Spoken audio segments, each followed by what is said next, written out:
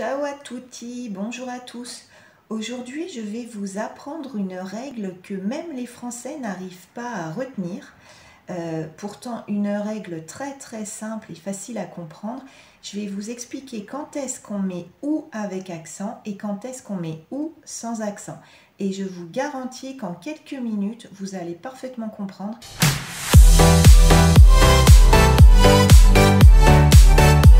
Alors déjà la règle, quand est-ce qu'on met ou sans accent et quand est-ce qu'on met ou avec accent? Alors, ou sans accent, on va le mettre lorsqu'il s'agit d'un choix, lorsqu'on doit choisir entre deux choses et quand on peut remplacer par ou bien. On met ou accent lorsqu'on ne peut pas remplacer par ou bien et lorsqu'il s'agit d'un lieu. On va voir plusieurs exemples pour le ou sans accent, plusieurs exemples avec le ou accent. Et à la fin, pour être sûr que vous avez bien compris, on verra des phrases où il faudra mettre les deux ou pour voir quand est-ce qu'on met sans accent, quand est-ce qu'on met avec accent. Donc là, on commence les exemples du ou sans accent. Tu veux une pomme ou une poire? Ce qu'il faut se poser comme question, c'est est-ce que c'est un choix? Est-ce qu'on nous demande de choisir si on préfère la pomme ou la poire? Oui. Et est-ce qu'on peut dire ou bien? Tu veux une pomme ou bien une poire? Oui. C'est un choix et on peut remplacer par ou bien. Donc, le ou à utiliser ici, c'est ou sans accent. Un autre exemple. Il faut en parler à ton père ou à ta mère.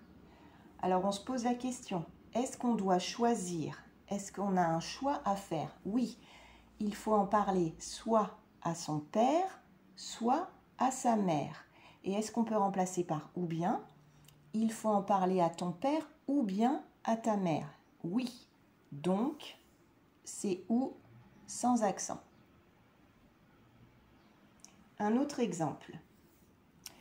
Pour Noël, il va à la montagne ou à la mer.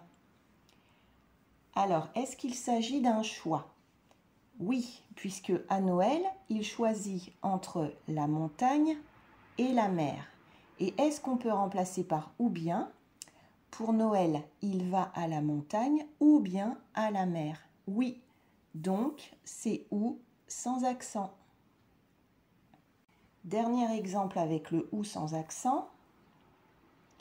Tu préfères le rouge ou le bleu? Est-ce que c'est un choix? Est-ce qu'on doit choisir? Oui, puisqu'on doit choisir si on préfère le rouge ou le bleu. Et est-ce qu'on peut remplacer par ou bien?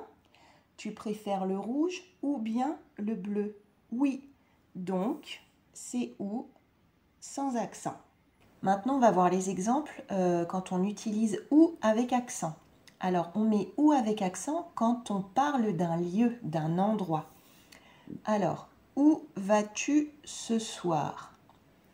On ne peut pas remplacer par ou bien. On ne peut pas dire où bien vas-tu ce soir. Ça ne veut rien dire. Et par contre, on se demande dans quel endroit, dans quel lieu on va ce soir. Donc, on met ou accent. Ensuite, Paris est la ville où tu es né. Alors, on ne peut pas dire Paris est la ville où bien tu es né. Ça ne veut rien dire. Et en revanche, Paris est la ville, est le lieu, l'endroit où tu es né. Donc, on met ou accent. Autre exemple. Il fait froid où je travaille. On ne peut pas dire il fait froid ou bien je travaille. Ça ne veut rien dire. Et quand on dit il fait froid où je travaille, on parle de l'endroit, du lieu où je travaille. Donc, on met ou accent. Et dernier exemple pour ou accent. Où est rangé le papier? C'est une question que je me pose et je ne peux pas dire où bien est rangé le papier. Ça ne veut rien dire. Mais je me demande dans quel lieu, dans quel endroit est rangé le papier. Donc, on met ou accent.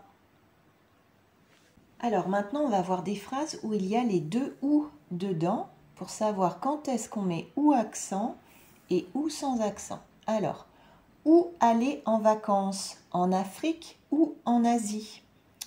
Alors, pour savoir déjà le premier ou, est-ce qu'on peut dire ou bien aller en vacances? Non, ça veut rien dire. Donc, c'est un lieu. Et oui, en effet, on se demande dans quel endroit on va aller en vacances. Le premier ou est donc ou accent. Ensuite, en Afrique ou en Asie? Est-ce qu'on peut dire ou bien en Afrique ou bien en Asie? Oui. Et en plus, on nous demande de choisir entre l'Afrique et l'Asie. Le deuxième ou est donc ou sans accent. Autre phrase. Où est Paul? Chez Luc ou chez Caroline? Premier ou. Est-ce qu'on peut dire ou bien? Où bien est Paul? Non, ça veut rien dire. Et en revanche, on se demande dans quel lieu, dans quel endroit se trouve Paul. Donc, le premier ou est ou avec accent. Ensuite, on se demande si Paul est chez Luc ou bien chez Caroline.